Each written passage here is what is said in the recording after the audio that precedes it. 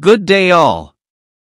Today I am going to share insights about the second Ielts test date, that is the 8th of August 2024. These predictions are based on the recent Ielts examinations.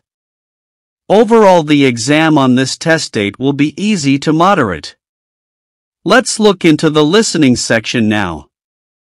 The part 1 of the listening section is a conversation between two people, and you are required to fill up the missing information with one word only.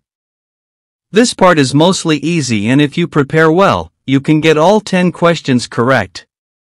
Next is the part 2, where you can expect fill-ups, matching information, and multiple choice questions.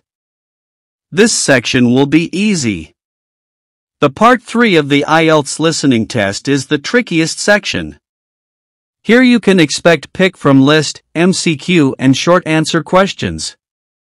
For this section, the audio will be a bit faster than the other sections. Moving on to the section 4, here you will listen to a monologue based on an academic or socially relevant content, and you are required to complete the missing information in the form of a summary or note completion with one word only.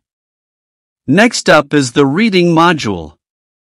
The academic candidates in Passage 1 can expect easy to moderate level, with question types true, false, not given, and fill up the gaps for example sentence, note, or information fill-ups. Passage 2 will be moderate, and you are assessed for list of heading, fill-ups, matching statements, and MCQ. Lastly, Passage 3, where you can expect matching, summary completion, and true, false, not given, or yes, no, not given. Let's look into the general reading module. In Passage 1, the candidates should expect yes, no, not given, and sentence or note fill-ups.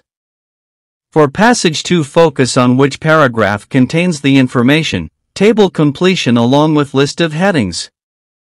And finally, in Passage 3, general candidates should expect true, false, not given, summary completion, and multiple choice questions. Both academic and general candidates should pay more attention to Passages 2 and 3. Moving on to the writing section, in Task 1 Academic, prepare bar chart, table, and line graph. Whereas the general candidates can expect an informal letter.